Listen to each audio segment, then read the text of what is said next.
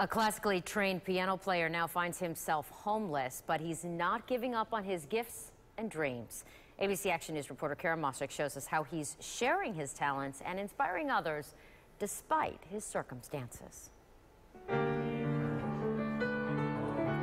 Charlie Gilmer loves to play the piano, and several times a week he performs everything from Eric Clapton to Frédéric Chopin. Gilmer's been tickling the ivories for as long as he can remember.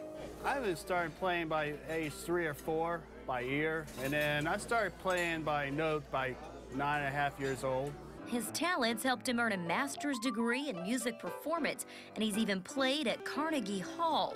But now he finds himself playing before a much different audience, the homeless. I believe that it is a responsibility to give back to people that are less fortunate as you are. Give them a sense of hope.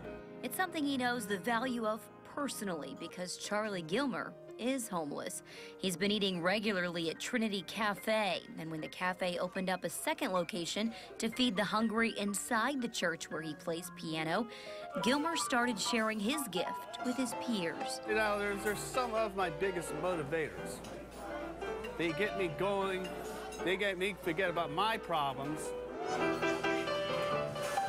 And with each note, he's inspiring each person listening to keep the faith and not give up on their dreams, no matter the circumstances they face. In Jesus' name, I can do all things. You know, He gave you that passion. He doesn't give you talents that don't bear fruit. In Tampa, Kara Mosik, ABC Action News.